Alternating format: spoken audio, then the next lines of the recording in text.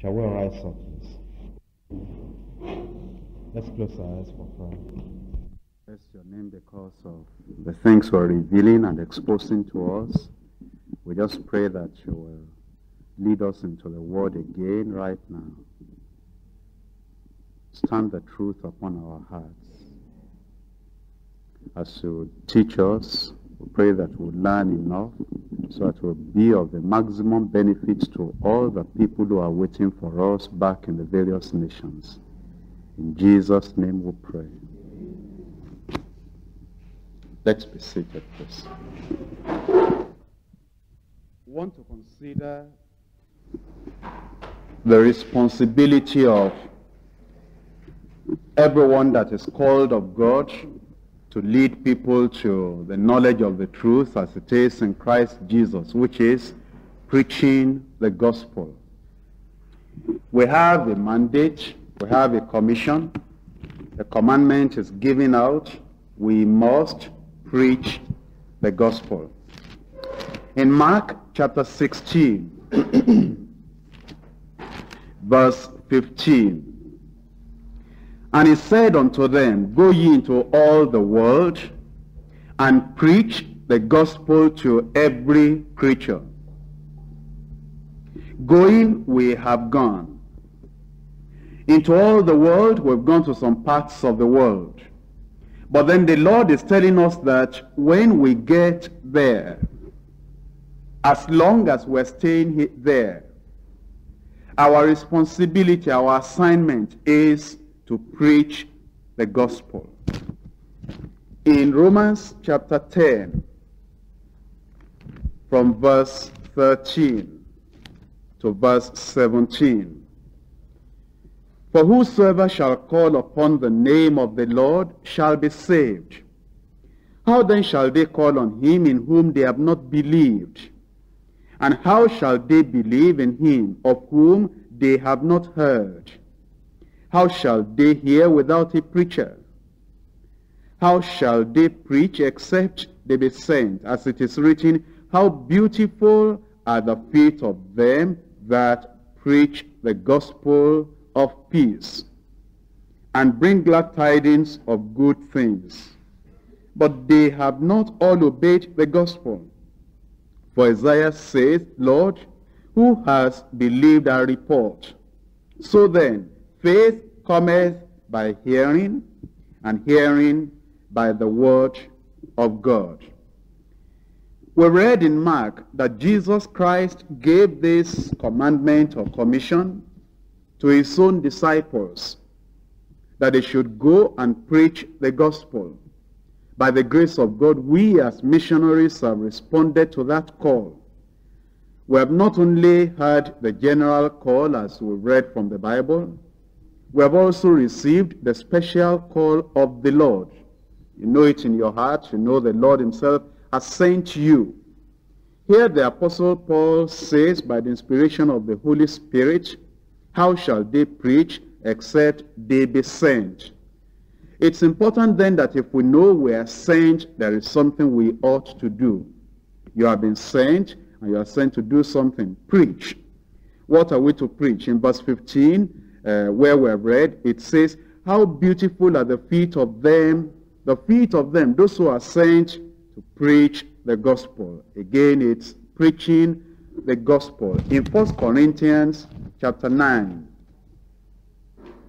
verse 16, For though I preach the gospel, I have nothing to glory of, for necessity is laid upon me. Yea, woe is unto me, if I preach not the gospel. So then we have the sentence, preach the gospel, that we have read together in these three passages. Jesus gave the commandment. Paul the apostle emphasized it's only those who are sent who actually and ultimately would preach the gospel in a great sense. And then it says, for those who have been called, for those who have been sent, like he had been called and sent, necessity is laid upon every one of us. And the necessity is that we must preach that gospel. And then if we preach not the gospel, we cannot remain at ease.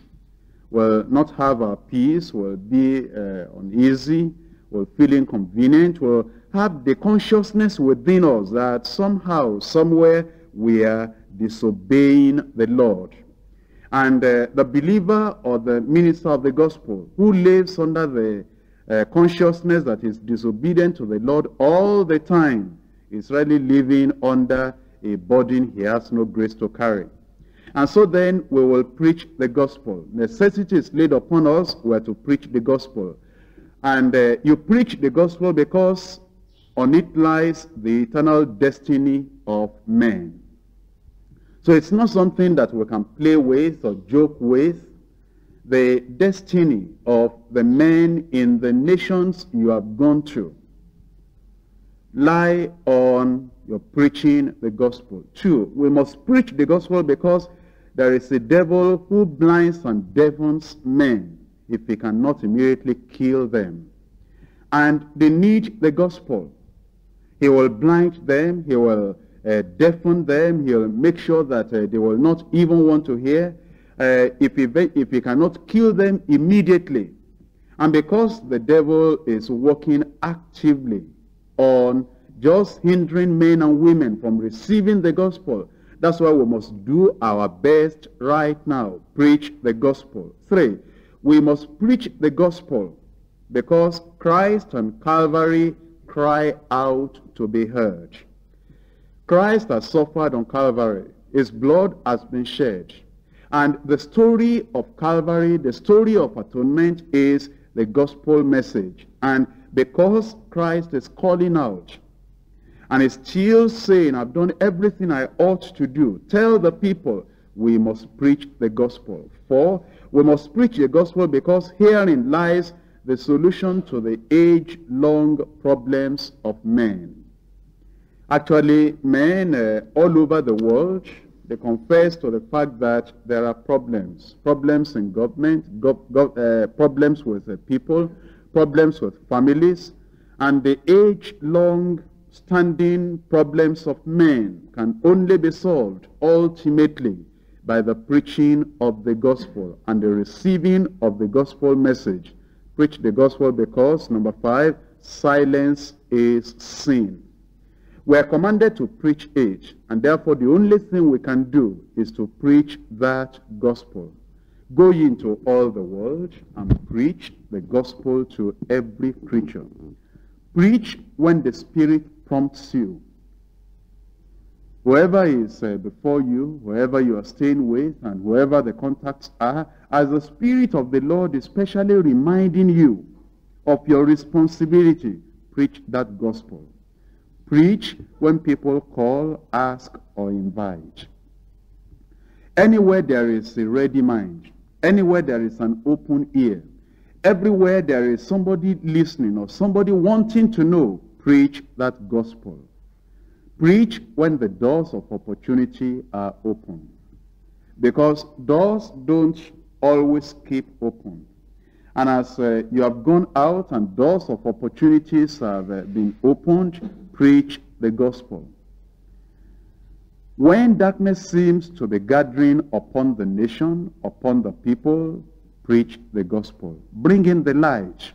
You know that when night is coming, when the darkness is gathering, every household will immediately begin to look for the light. And as you know that in the nations where you have gone, darkness seems to be gathering together upon the people, then it's time for you to bring in the light, preach the gospel. We must preach the gospel when Satan's ministers are preaching the philosophy of godlessness. And you know, in various nations, in various cities, you will not be strangers to the fact that there are messengers of the devil who are very, very busy preaching the philosophy of godlessness in places that are even supposed to be churches, where they ought to be glorifying Christ. This is the same thing that is going on. What then do you have to do except preaching the gospel at such a time like that? We are commanded, and ours is to obey. And obedience will mean that we as ministers and missionaries will preach the gospel. But then, what gospel? Galatians chapter 1, reading from verse 6. At the time of the early church, the true gospel was there, the real gospel was there, but then there was another gospel, a gospel of another kind, a gospel that was based on another foundation, a gospel that was perverted, a gospel that did not save. And so we ought to know what type of gospel we're going to preach. Let's see the type of gospel we shouldn't preach. In Galatians chapter 1, verse 6, I marvel that ye are so soon removed from him that called you into the grace of God unto another gospel. That other gospel, the one that doesn't have its foundation on Christ, the one that doesn't have its doctrines as the doctrines of the Bible, the one that doesn't bring about the life of Christ in the people that receive it, the one that makes the basis of acceptance of the Lord, not repentance and faith in the Lord Jesus Christ, but the works of man's hand. That's another gospel. That's not the one we're to preach. I marvel that ye are so soon removed from him that called you into the grace of Christ unto another gospel, which is not another. But there be some that trouble you and would pervert the gospel of Christ. But though we or an angel from heaven preach any other gospel unto you than that which we have preached unto you, let him be accursed. As we said before, so say I now again. If any man preach any other gospel unto you than that ye have received, let him be accursed. Well then, we are to preach the gospel. From this passage we have read, not everybody that is preaching from the Bible is preaching the gospel. There are so many preachers, even though they may label it gospel, but we must examine what they preach. Is that actually the true gospel, the real gospel? Now, the gospel that the Lord wants us to preach is spelled out from the letters of the word gospel itself. G for grace. If the gospel we're preaching is the true gospel, it will start with the message of grace, the grace of God. O, in the gospel, obedience. Through that grace, we must preach the gospel, preaching the grace of God. Then we must preach that when people come into the gospel and they are saved by that gospel, their lives will show obedience. S, salvation. Full salvation, free salvation, fruitful salvation, final salvation. That's the real gospel. That we preach salvation, not just getting our sins forgiven, not just having the peace with God, having the peace of God as well, and having the whole nature and root of sin taken away, the full salvation, and everything that Calvary has purchased for us, having everything full, free, without the works of our hand, but depending totally on Christ, the foundation, fruitful, something that when we have received that gospel, the fruit is seen in our lives, and the gospel that is able to carry us right to the very gate of heaven, and we are finally, ultimately saved. P for power. 1, power over sin. That's part of the gospel. Power over sickness. That's part of the gospel. Power over Satan. That's part of the gospel. Power over spirits. That's part of the gospel. And power in the Holy Ghost. That's part of the gospel. And if we're preaching the real gospel, we're preaching the power of God. And the people that come to receive that gospel, they receive power in their lives. E, evangelization of the world. You cannot preach the gospel without telling the people that receive that gospel to spread it, to communicate it to other people. And they ought to, everybody that hears the preaching of the gospel ought to understand as part of the gospel. You are receiving it and you are sharing it after you have received it. Evangelization of the world.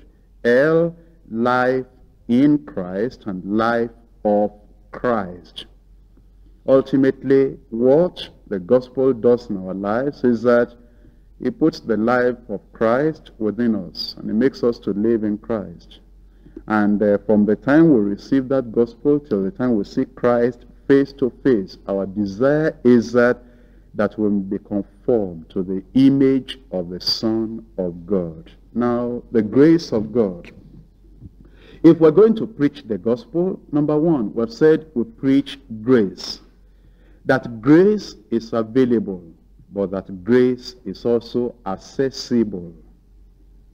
We mustn't preach grace as if it is not available today.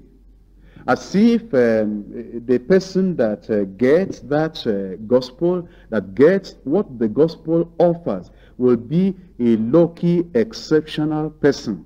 We must show the people that it's available for them. And we must preach faith along with it, that the people will know that it's accessible. In Romans chapter 3, verse 24. Romans chapter 3, verse 24.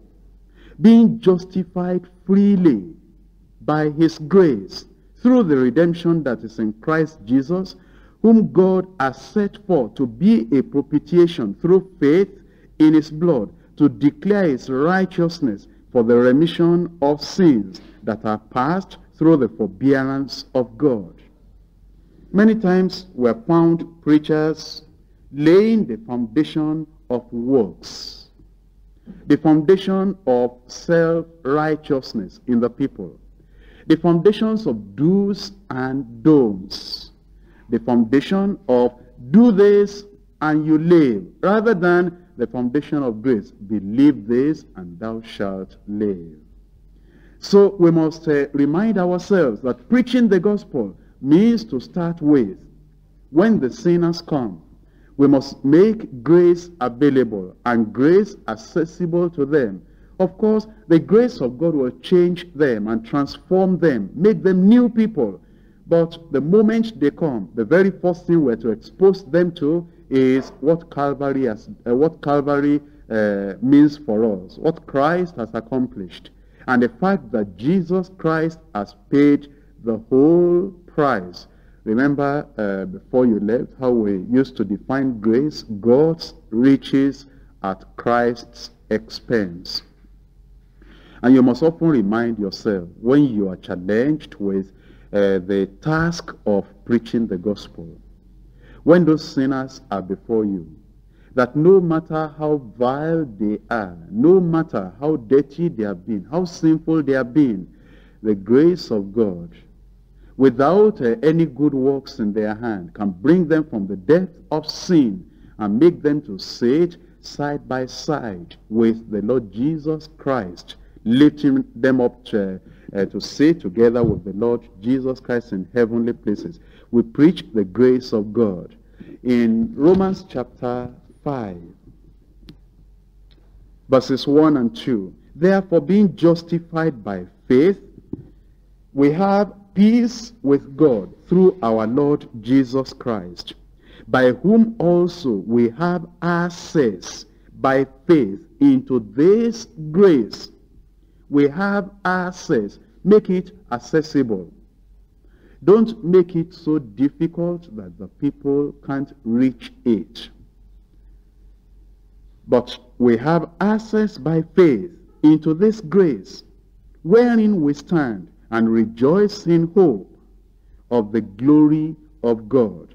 Now, as the apostle here tells us that we have access by faith into this grace, we must understand that if we're preaching the gospel and we're emphasizing the grace of God, we must equally emphasize the faith that leads into that grace. The faith that makes it easy for us to just stretch out our hands and to tell the Lord we need the forgiveness, we need the peace of God, and we need what grace will do in our lives. In Acts chapter 14, verse 3. Acts 14, verse 3. Long time, therefore, abode they, speaking boldly in the Lord, which gave testimony unto the word of his grace, and granted signs and wonders to be done by their hands. Long time they abode in a particular place, and they spoke boldly. And as they spoke, they were giving testimony, they were giving assurance unto the word of his grace. And the Lord granted them signs and wonders that were done by their hands. So then we must preach the grace of God. And we must keep on learning from the Bible on the grace of God. And we ourselves must keep on reminding ourselves how we got into the gospel truth, into the gospel benefits. And we must know that it was when we knew it was by grace we came into it. But then we must also preach obedience.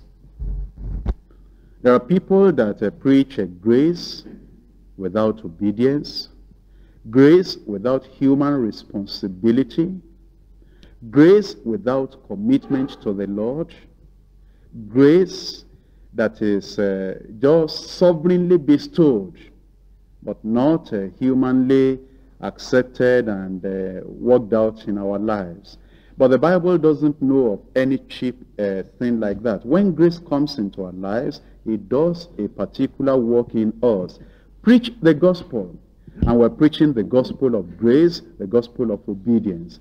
In Titus chapter 2, verse 11, for the grace of God that bringeth salvation has appeared to all men. And when it actually appears, and when it comes into our hearts, when we receive of that grace, it does something in verse 12, teaching us that denying ungodliness and worldly lusts, we should live soberly, righteously, and godly in this present world.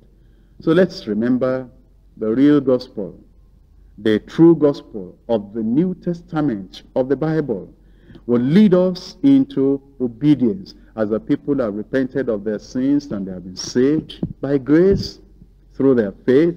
Now they will be led into a life of obedience, teaching us that denying ungodliness and worldly lusts, we now live soberly, righteously, and godly in this present world, looking for that blessed hope and the glorious appearing of the great God and our Savior Jesus Christ, who gave himself for us, that he might redeem us from all iniquity and purify unto himself a peculiar people. Notice what follows: zealous of good works.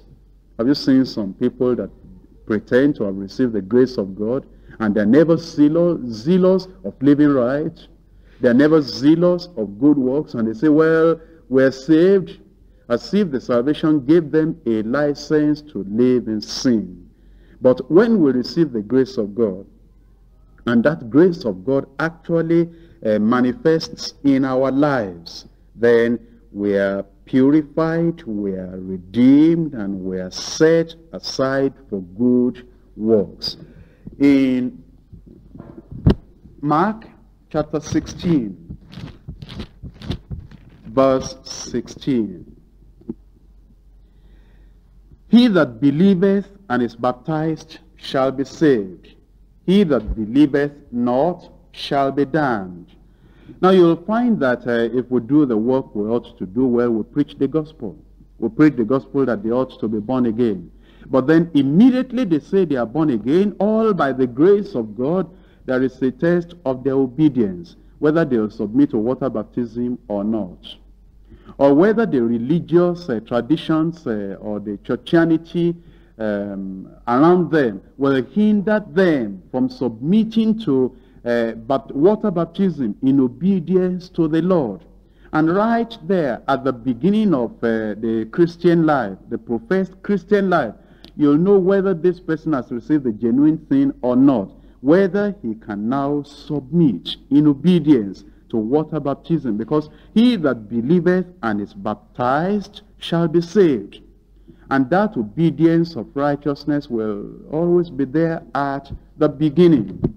And then in Hebrews chapter 10, verse 25, not forsaking the assembling of ourselves together, as the manner of some is, but exhorting one another, and so much the more, as ye see the day approaching. There will be obedience in fellowship. The grace of God has come into the heart of this individual, and the first thing he knows is that the moment he hears about water baptism, he wants to obey. And then the gospel you are preaching is the real gospel, the true gospel that leads him into the obedience of fellowship. He wants to continue in fellowship with the people of God when grace has actually entered in. Now, we cannot shy away from this. We cannot shy away from the real gospel, the whole gospel. Now, we just don't say, well, grace, like an evangelist will go out and is telling them to come to the Lord and get saved. But he doesn't tell them to obey the Lord in water baptism. Obey the Lord in fellowship of the body of Christ. If he is preaching the gospel, obedience will be part of that gospel. In Acts chapter 2, verse 41, then they that gladly received this word were baptized. And the same day there were added unto them about 3,000 souls. They obeyed the Lord in water baptism. Verse 42, and they continued steadfastly in the apostles' doctrine and fellowship. They obeyed in fellowship, in coming to fellowship, and then they obeyed, they started learning the apostles' doctrine, and in breaking of bread, and in prayers. So then we're preaching the gospel. We preach the grace of God. We make it available. We make it accessible for the people. Then we preach obedience. Obedience in water baptism. Obedience in meeting together with other children of God. Obedience in learning the apostles' doctrine, the doctrines of the Bible. In Matthew chapter 7, reading from verse 21. Not everyone that saith unto me, Lord, Lord, shall enter into the kingdom of heaven, but he that doeth the will of my Father which is in heaven. Many will say to me in that day, Lord, Lord, have we not prophesied in thy name, and in thy name have cast out devils, and in thy name have done many wonderful works? And then will I profess unto them, I never knew you. Depart from me, ye that work iniquity. Have you noticed some so-called Christians in the nations where God has sent you to minister? They say that they have known the Lord. They talk about grace most of the time, but they never talk about doing the will of God. Haven't you sometimes seen so-called believers that will say, well, I'm just a special pet favorite in the hand of the Lord, that he lets me go in the permissive will of God, and they rejoice in it. And they do not understand that when they are deliberately living out of the perfect will of God as it's revealed to them, they are not doing the will of the Father which is in heaven. They are living literally in disobedience, and that grace of God in them will not carry them through if it doesn't have obedience following after. Have you seen some of our charismatic Pentecostal friends and neighbors in the nations in which you have gone? And all they want is benefit from the Lord. They want to get into the gift of prophecy, into casting out of devils. They want to work miracles. They want to do a lot of things that are spectacular and supernatural, but they are not concerned with obedience. Are there teachers and preachers and pastors giving them the gospel? No. Well, they say they are full gospel men and women. Full gospel church. A full gospel church that spells its gospel without obedience. That they don't do the will of God. Just the speaking in tongues, just the miracles, and just the prophecy. Is that the gospel without the O of obedience? If we're going to preach the real gospel, there must be obedience. Obedience. And Jesus said so. Only they that do the will of my Father which is in heaven. In verse 24, therefore, whosoever heareth these sayings of mine, and doeth them, I will liken him unto a wise man, which built his house upon a rock. And Jesus knew there will be those who will pervert the gospel of the Lord. There will be those who will not include obedience with the preaching of their gospel. And he reserved this for them. And every one of them that heareth these sayings of mine, and doeth them not, and says, well, today we're saved by grace, and it's all by the grace of God. And it doesn't matter how I live, it doesn't matter what I do, the grace will see me through. Then Jesus said, if he doesn't do any of these things, or doesn't do these things altogether, shall be likened to a foolish man, which built his house upon the sand. And the rain descended, and the floods came, and the winds blew, and beat upon that house, and it fell. And great was the fall of it. You know how easy it is to build without foundation? Because some of the places where we're building are rocky type of land. And digging a foundation on that type of land is very, very hard. And there are some of our contemporary colleagues, missionaries from other missionary societies and from other denominational churches. They too, they are building, and perhaps we got there at the same time, and they are building and they are preaching, or maybe some of the national preachers, and as they are preaching, it appears that the house they are building is going up very, very fast.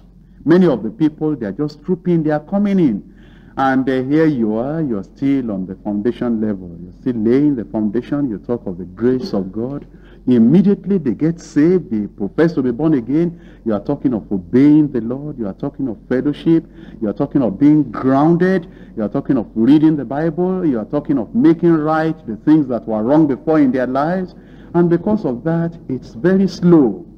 But the other person that has no foundation at all he does is preach the grace of God. How God is merciful. How God is loving. And how whatever you need, you can tell the Lord. And, they are getting healed, and they are getting prosperity and many, many things. And the work is just going on.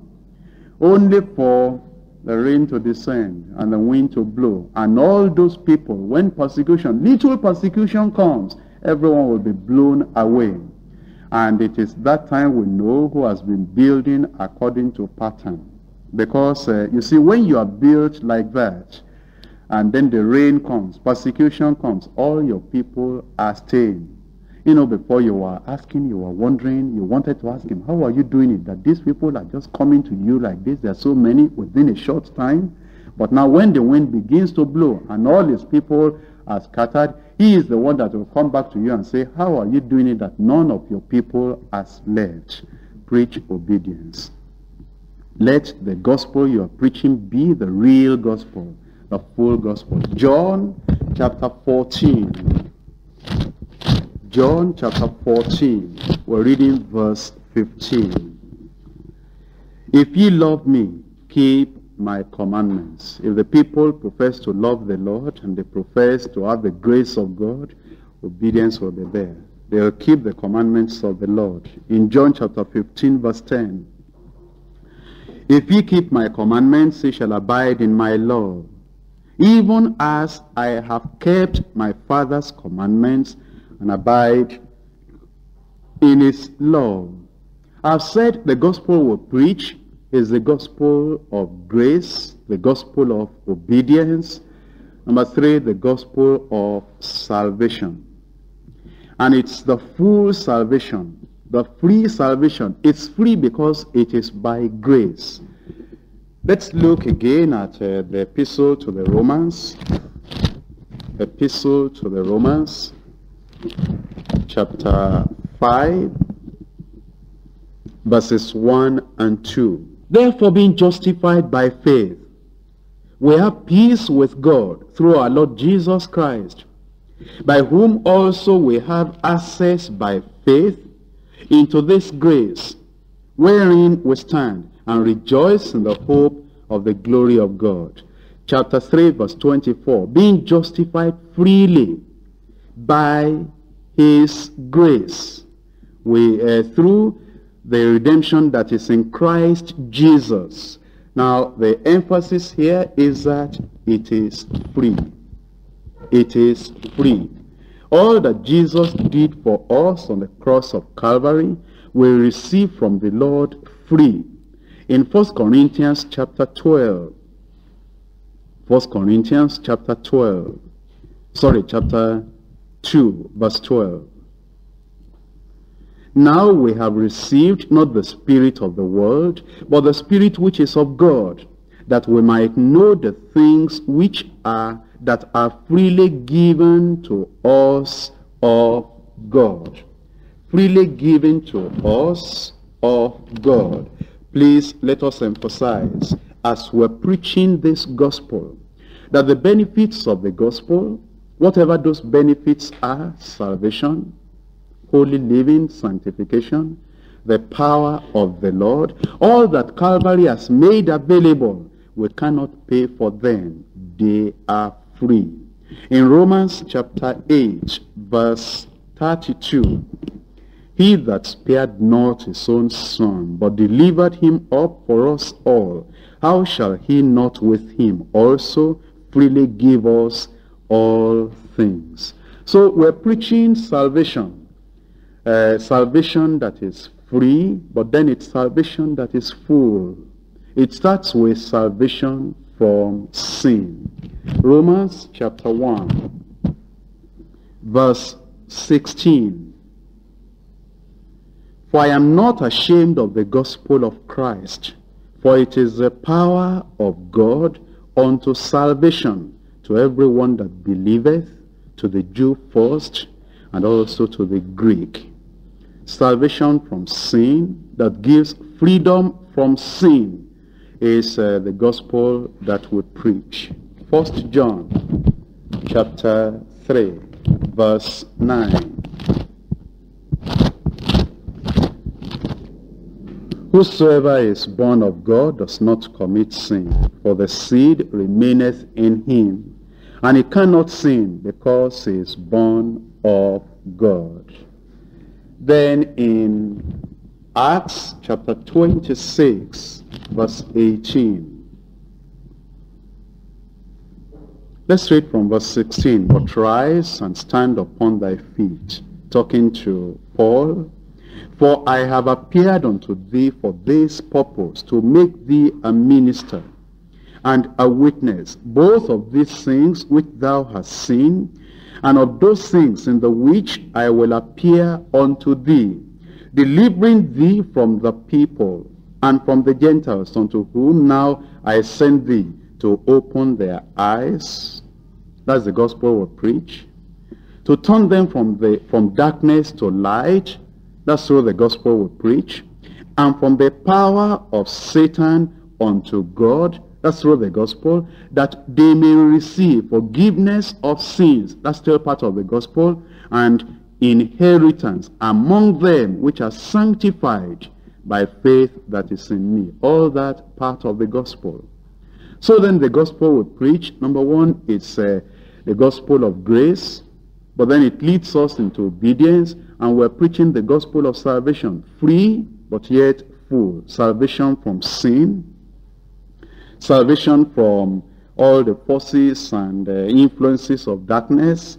Salvation from the power of Satan. Salvation that gives both forgiveness as well as inheritance among them that are sanctified by faith in Christ.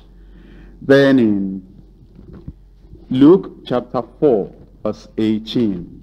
and verse 19. Luke chapter 4, verses 18 and 19.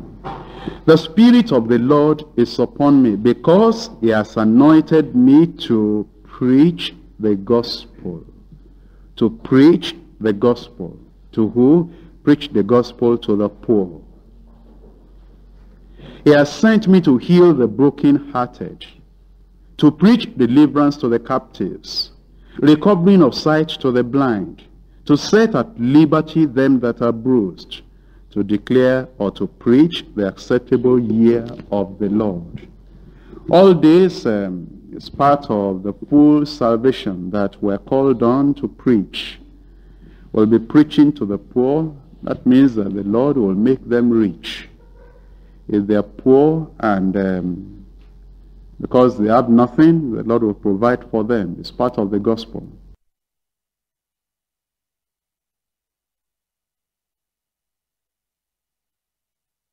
If they are poor to the point that they are morally bankrupt, the Lord will change their lives and make their lives to be fascinating, challenging, and exciting. That's part of the gospel that we preach.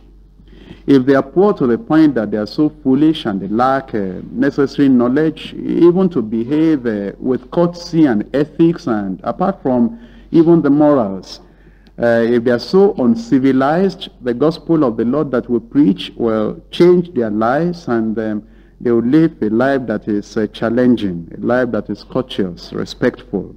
He has sent me to heal the brokenhearted. If their homes are broken, if they have got wayward children that has just battered and shattered their lives, the gospel we preach will heal their broken hearts. If they have been disappointed in life to the point they even want to commit suicide, the gospel we're preaching will heal the broken heart. Then to preach deliverance to the captives. Haven't you seen in some of the parts of the land you've gone through how the people have been under captivity to evil spirits and demons? The gospel we're preaching will deliver them from captivity. The recovering of sight to the blind. In fact, it will just set at liberty them that are bruised, and will preach the acceptable year of the Lord. In Matthew chapter 24, verse 13. Matthew 24, verse 13.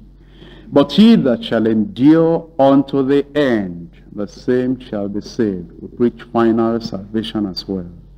So then, we preach the grace of God, make it available, make it accessible. We preach obedience through that grace. Then we preach salvation that is free and full, fruitful and final. Then we preach the power of God. That's the P of the gospel that we preach. One, we preach power over sin. Power over sin. Let's read that Romans again, chapter 1, verse 16. For I am not ashamed of the gospel of Christ, for it is the power of God unto salvation to everyone that believeth, to the Jew first, also to the Greek. The gospel, if it's the real gospel, the true gospel, the New Testament gospel, sets them free from sin. It does. In 2 Timothy chapter 3, verse 5, we're told there are those who have a form of godliness, just the form, but they deny the power thereof. From such turn away. Don't have anything to do with the type of gospel that denies the power of godliness, that has no power to make the people who receive the gospel live a different life, a changed life. Don't be satisfied with the form of godliness. What's the form of godliness? The liturgy, the form of service. We know the songs, we know the form of worship, we know this, we know that, we know the outward appearance of godliness, we know how to talk as a pretending Christian. Don't be satisfied with that, but get into the power of the gospel and preach it. And let that come into their lives and change their lives.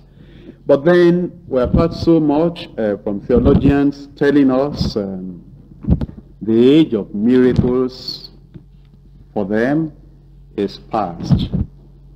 And really, you know, it eventually happens to them as they preach. They never see a miracle. And true enough for them, they never even read about a true miracle. They don't seem to get across any magazine that talks of a real miracle.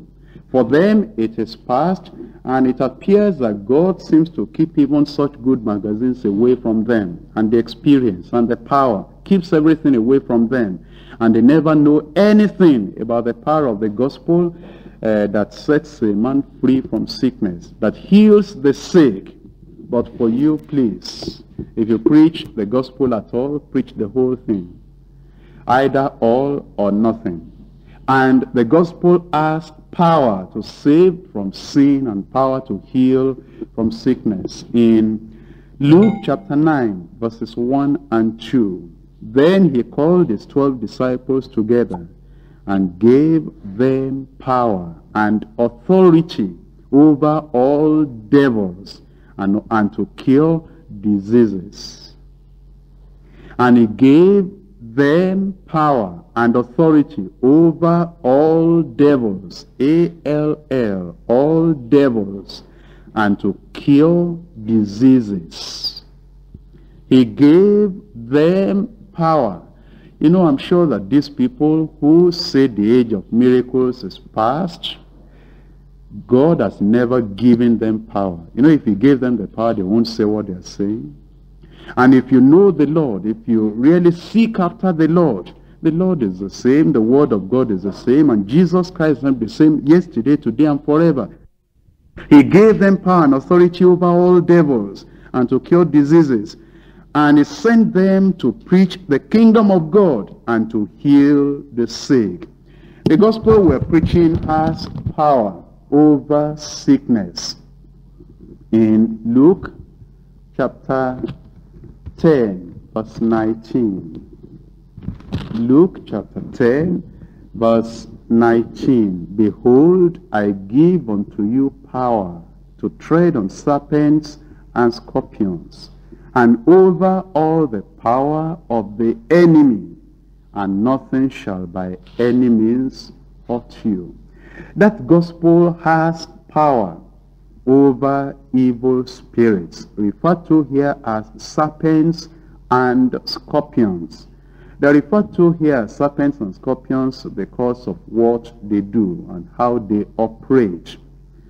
As serpents, they go sometimes unnoticed, and they give the poison to the people that they strike, and they strike and then go away, and the person may think it's another thing causing the problem. But you know, it says, I give unto you power to tread on serpents and to tread on scorpions. My brothers, my sisters, those of us who are in African countries in particular, and those of us in the third world, you must understand that there is the power of evil spirits. And but we thank God the gospel has power over those spirits. You know, even people that have come here, I was talking with two American Negroes here in Nigeria, and they said the things they have seen, that if they write back home to tell the people in America, that they will not believe. In fact, it so happened that the terrible work of evil spirits against them was so great that their driver had to take them to a white garment church. Think of a Negro American having to bath with holy water, having to burn candle, and many things that they didn't know about before, that if anybody told them, oh, they'll say, all that is superstition.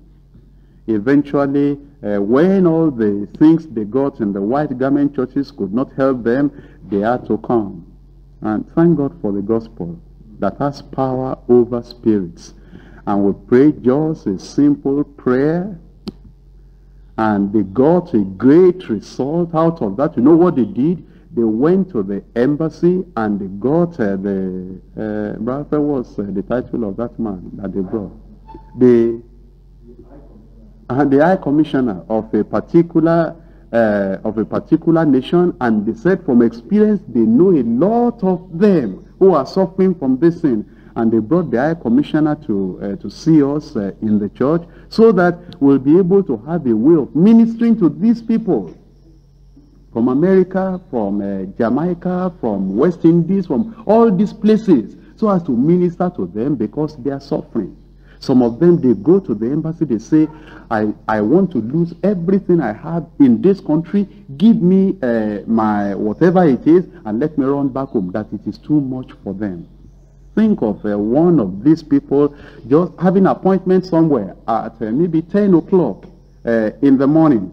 And somebody saying, in this country you'll never make it. You'll never get anything. And she was determined, you know, with all those business knowledge and administration and the capital, everything was there. But the Nigerian said, you won't get anything in this country. And she had that appointment. She was right here, right there before the time. While she was at the door, flies covered her all through. And she was taking away the flies when the time of appointment reached. She was still taking away the flies when the person she was going to see, when the person passed her and went away. And after taking care of the flies, then went back home. Think about it. But the gospel that has power. Power against spirits. And you know, everywhere you go, let's preach the real gospel, the full gospel. And the Bible gospel, not this watered down type of thing. They remove the old from the gospel. They remove even the full salvation. They remove the power away from it. How then are they preaching the gospel? Only they just say grace, grace, no obedience, no holiness, no power over all these various things in life. But thank God for the real gospel. And if you take away with you the real gospel and the full gospel, it's the power of God, and you'll find it to be the power of God. In Mark chapter 16, verses 17 and 18, these signs shall follow them that believe. In my name they shall cast out devils. They shall speak with new tongues. The power of the Holy Ghost that assists the believing, the baptized believer, to speak in new tongues. They shall take up serpents, and if they drink any deadly thing, it shall not hurt them. They shall lay hands on the sick, and they shall do what? They shall recover. They shall recover. And in Luke chapter 24, verse 49, behold, I send the promise of my Father upon you. But tarry ye in the city of Jerusalem until ye be endued with power from on high. That's part of the gospel. Now, I've told you that G of the gospel means grace. Preach the grace of God. O of the gospel is obedience. Preach obedience through the grace of God. S is salvation. Full salvation, free salvation, fruitful salvation, final salvation. Preach it. P of the gospel means power. Power over sin, over sickness, over satanic attacks and influences, over spirits, and also it means power of the Holy Ghost. Then E of the gospel, evangelization of the world. As a gospel preacher, you must not only be concerned with preaching the gospel, but equipping, motivating, and sending others to preach the gospel, to evangelize. Evangelism must be the heartbeat of the missionary. And you must want to evangelize with all the time at your hand, with all the power that you have, with all the communication techniques that you have, with the literature, with media, with everything. Evangelize. But then move other people to evangelize. And, just stand there and preach. If it's the real gospel, it will influence and motivate you yourself to want to evangelize. And then make you to equip and train other people to want to evangelize. In Matthew chapter 28, verse 19. Go ye therefore and teach all nations, baptizing them in the name of the Father, and of the Son, and of the Holy Ghost. all nations. All nations. Until all nations are having this true gospel, this real gospel, this New Testament gospel, we must not rest. You must not complain about being tired, about being weak. Remember, you are saved. Millions are waiting to be saved. Remember, you have tasted the power of the world to come. Others are hungry and thirsty, waiting for somebody to tell them. Remember that God has given you all that Calvary has purchased. You have experienced some of them, and you are still to experience some of them, but then you have them available. You know where they are in the Bible. And if you really seriously want them, you can claim them for yourself.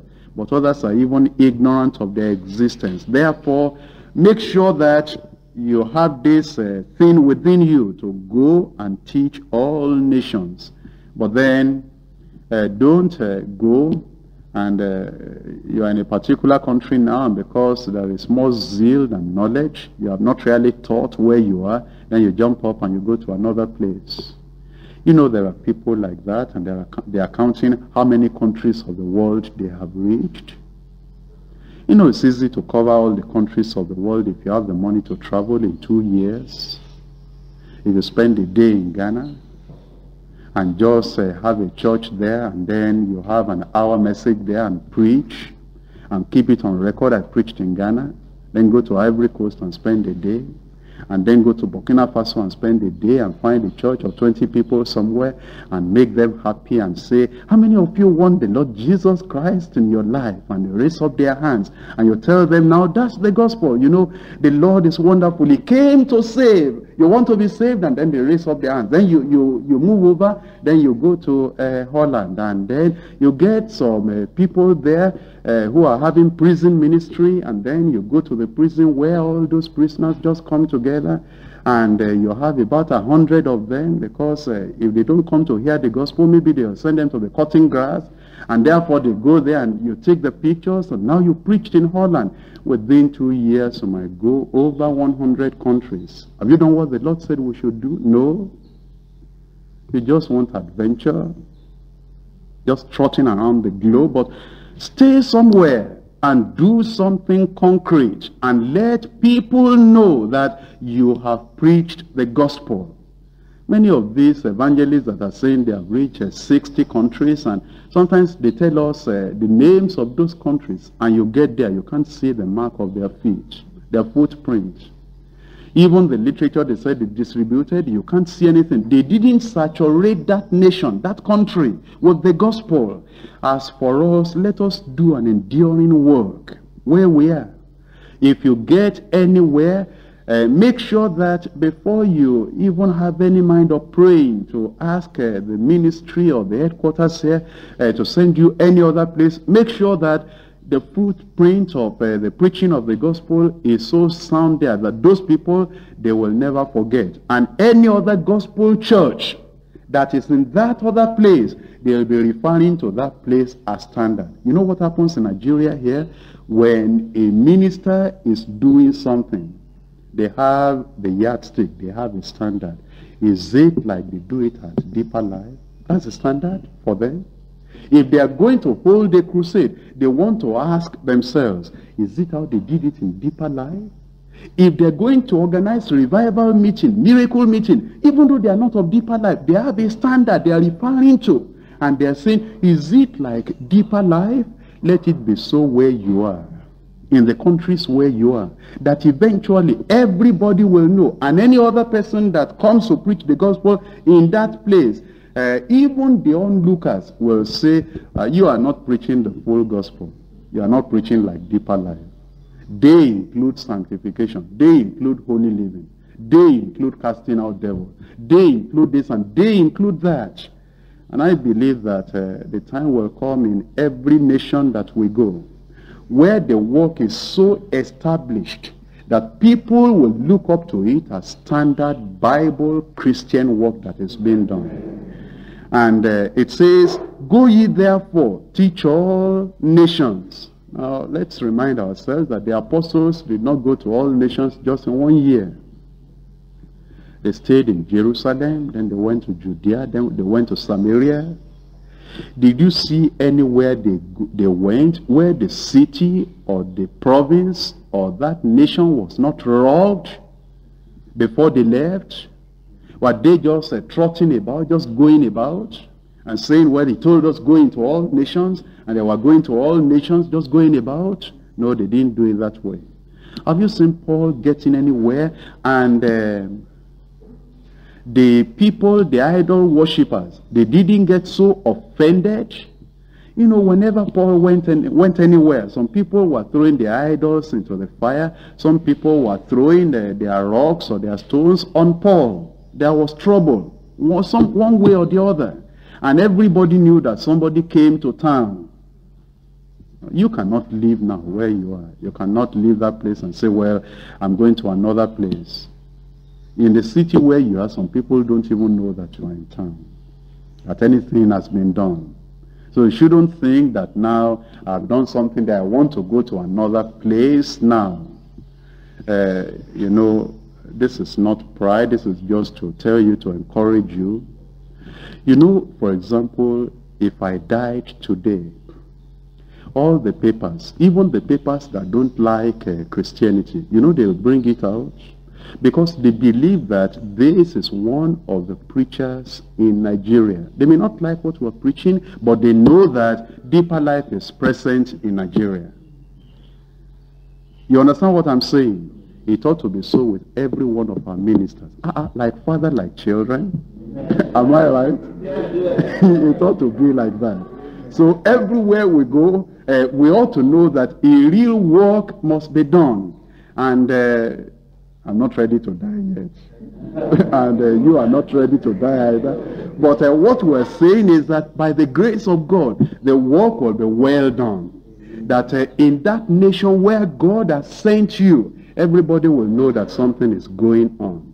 Then in Mark chapter 16, verse 15. And he said unto them, go ye into all the world and preach the gospel to every creature. Verse 20 and verse 21. Yea, so have I strived to preach the gospel, not where Christ was named, lest I should build upon another man's foundation. But as it is written, to whom he was not spoken of, they shall see, and they that have not heard shall understand. So then, the gospel we're preaching is the gospel of grace. Then it should include obedience, then salvation, then the power of God, then evangelization of the world. Let that zeal be in all our members that come in contact with our preaching of the gospel. And then life in Christ and the life of Christ. That's what the gospel does for us and in us and through us. The ultimate goal is that the Lord himself will develop in us the very image of the Lord Jesus Christ, that we might be conformed to that image. In Romans chapter 8, verse 29. Romans chapter 8, verse 29. For whom he did foreknow, he also did predestinate to be conformed to the image of his Son, that he might be the firstborn among many brethren. So when we preach the gospel, let them have the life of Christ if they are having the real gospel, so that we will know for both ministers and members of the church, when they really receive the gospel, the true gospel, the real gospel, the New Testament gospel, they are being conformed to the image of Christ, the image of his Son. In Romans chapter 6, verse 11, likewise reckon ye also yourselves to be dead indeed unto sin, but alive unto God through Jesus Christ our Lord. Conformity to the life of Christ. Galatians chapter 2, verse 20. I am crucified with Christ. Nevertheless I live, yet not I, but Christ liveth in me. And the life which I now live in the flesh, I live by the faith of the Son of God, who loved me and gave himself for me. So let's emphasize as we're preaching the gospel, that we preach the grace of God, obedience to the Lord, salvation that is full and free, fruitful and final, the power of God over sin, sickness, Satan, and spirits, and the power of the Holy Ghost. Then we preach evangelization of the world, and we motivate and influence everybody that listens to our gospel preaching to evangelize like that. And everyone is being led into a life in Christ, life of Christ, that is conformed to the image of the Son of God, a life that is pure, a life that is undefiled, uncompromisingly holy. That's what the Lord has given us to do. That's the commission he has given us. Preach the gospel. We cannot keep silent. This is the time we must put all our strength and all our ability and the gifts and the talents into the preaching of the gospel. And as we go, please do it. At every time of opportunity, preach the gospel, the real gospel. Let's stand up and pray.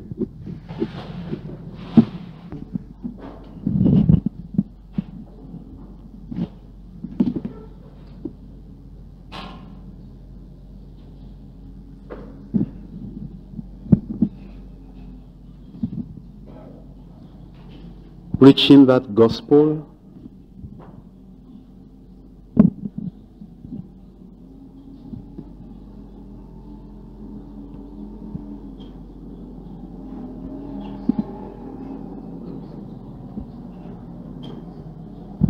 don't let's be diverted to any other thing. Preach the gospel.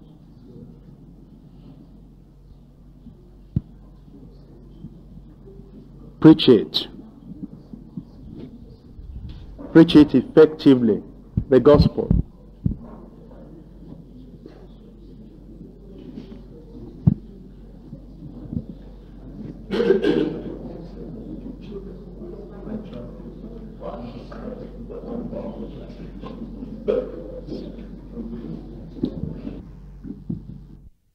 Our gracious Father, we thank you very much for this time.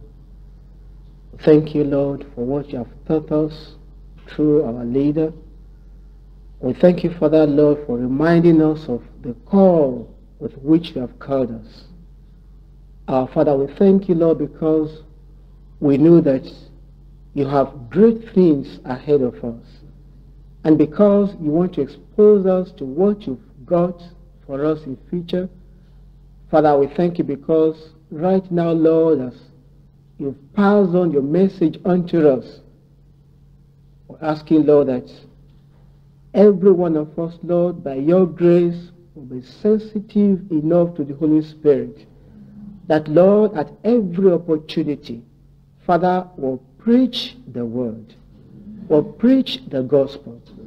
Father, we're asking, Lord, that by the enablement of the Holy Spirit, Father, every ingredient of the gospel shall be brought to the knowledge of the people in the name of Jesus. Now, I believe that the truth has got power to deliver. It has got the power to save. Father, we pray, Lord, that as we go back to our countries, as we open our mouth to preach, we are praying, Father, that, Lord, by your Spirit, Father, the message of the gospel shall reach the people in the name of Jesus. Lord, we thank you, Father, because we know that as much as we open ourselves to you, you are ready to work through us to the praise and glory of your name. Father, at this hour, we just want to bow before you. We are saying, Father, we are very grateful. We thank you, Lord, for reminding us again of all that we have to preach without favor, without fear of men. Lord, we believe you've called us, and by your grace, as Paul said, woe is me if I preach not the gospel. Father, Lord, we are consecrating our life unto you, and we are